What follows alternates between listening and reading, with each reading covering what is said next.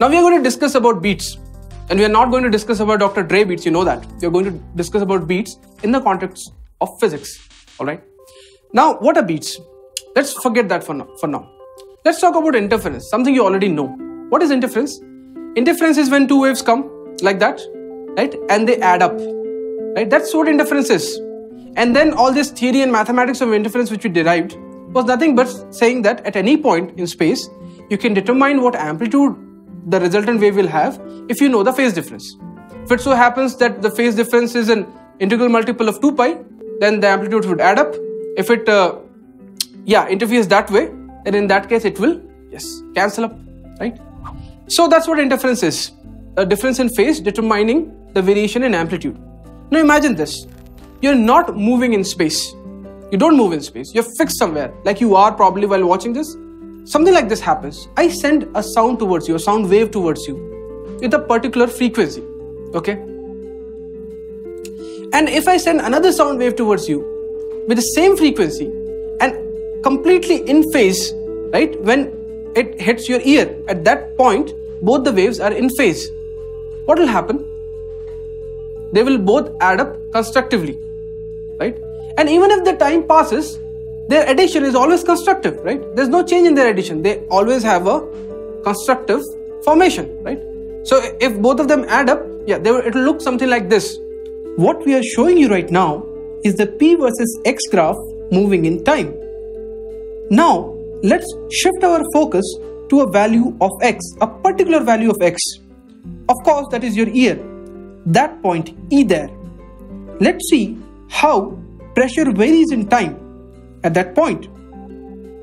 You can see what are the different values of pressure at different points in time at your ear E. Observe that this is the first sound wave which we are representing by the color red. And this is the second sound wave which we are representing by the color blue. Also notice that both of them are completely in phase. And this is how their addition would look like. Phase. And this is how their addition. Now if I do this, if I send a wave towards you, another wave of the same frequency, but if I keep it out of phase, then what will happen? The sounds will cancel, right? The amplitudes completely vanish.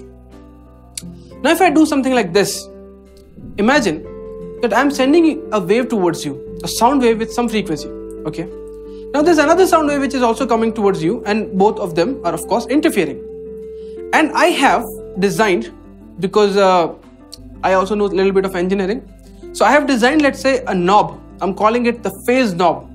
And what I'm doing with it is that I'm slowly turning this phase knob from 0 to 180 to 360, right? All these angles, I'm slowly changing it, which does what? It changes the phase of the second wave, and very slowly.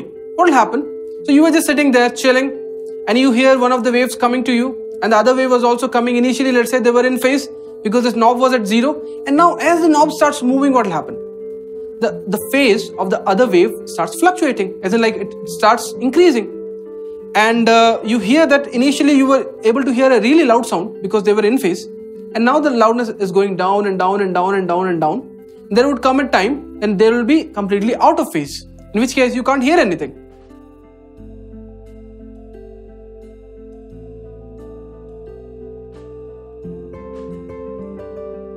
And then again, because cycle continues, again when the knob goes to 360, again you get back that amplitude, right? That peak.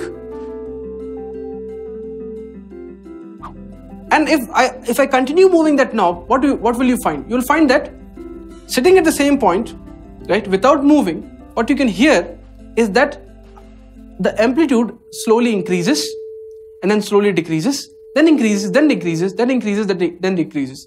And what does increasing and decreasing of amplitude correspond to? It corresponds to increasing and decreasing intensity. And what does increasing and decreasing intensity correspond to? Yes, it corresponds to the loudness.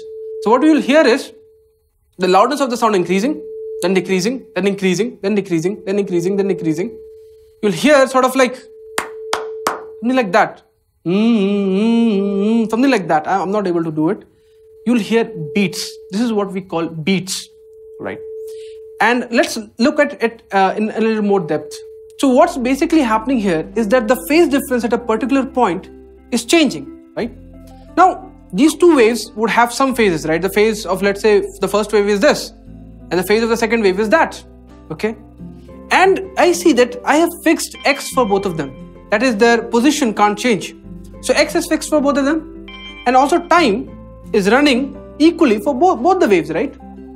So t is same for both of them and x is fixed.